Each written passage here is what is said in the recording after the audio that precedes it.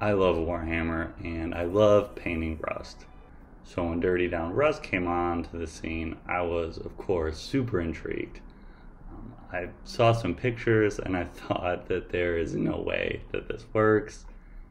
And then I watched some videos and I thought, yes, wait, that this totally works. And then, like anything cool and interesting, my dumb brain immediately was like, how does this work and can I make it? So I started off by priming a Stormcast shield with just Iron Warriors from Games Workshop. This is a model that I wasn't super happy with the brush on primer job that I did. It's kind of thick and gunked up the details, and while this normally wouldn't be ideal for a miniature, I thought for testing rust it was pretty perfect.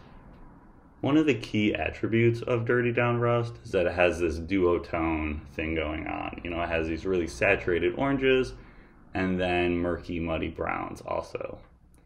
So to create this, I figured I would suspend some sort of orange pigment inside of a brown ink. And I started this off by scraping an orange colored pencil to create a sort of pigment powder.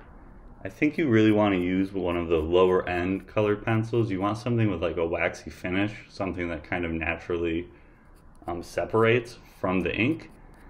In some of my earlier trials, I used more of an artist grade colored pencil, and that pigment in there is actually water soluble, so I ended up just mixing with the ink and kind of creating a new color instead of separating. So make sure that you're using a lower end colored pencil for this.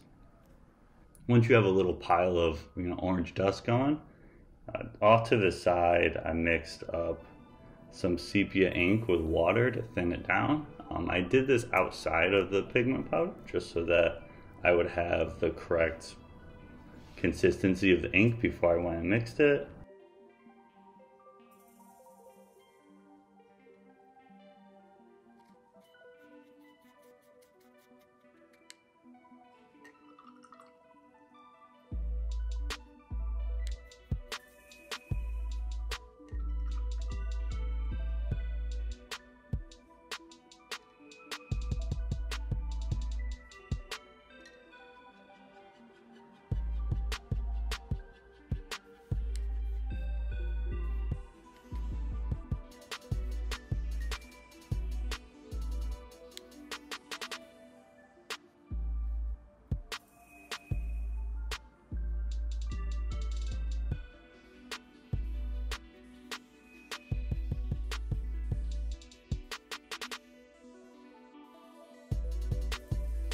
Then I went ahead and mixed it all together and applied it to my Stormcast shield.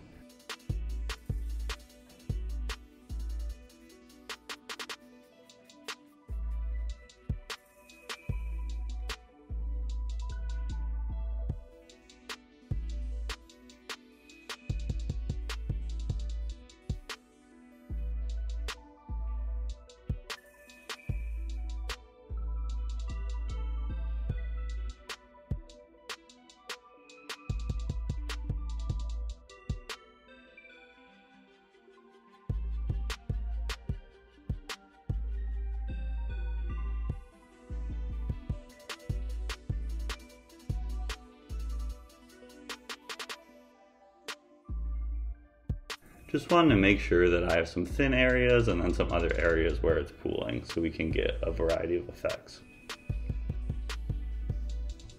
And here it is dried. Pretty cool. So did I succeed in making my own Dirty Down Rust effect? Well, it's more of a knockoff, but as far as one coat weathering goes, I think it does a great job and I had a lot of fun doing it, which is super rad too. I think this is a lot more subtle than Dirty Down Rust, but it still totally has its uses. Like I said, it's, one coat, you get something cool, and because it's more subtle, it definitely lends itself to things like Space Marines or Stormcasts or anything that's not just a bucket of rust.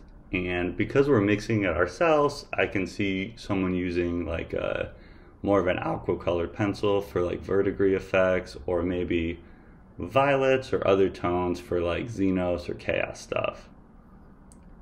I think another big application for this would be for terrain too. Since you're mixing it up, you could do a big batch and slap it all over, something like that. I hope you had fun watching this video. I had a lot of fun making it, so thank you.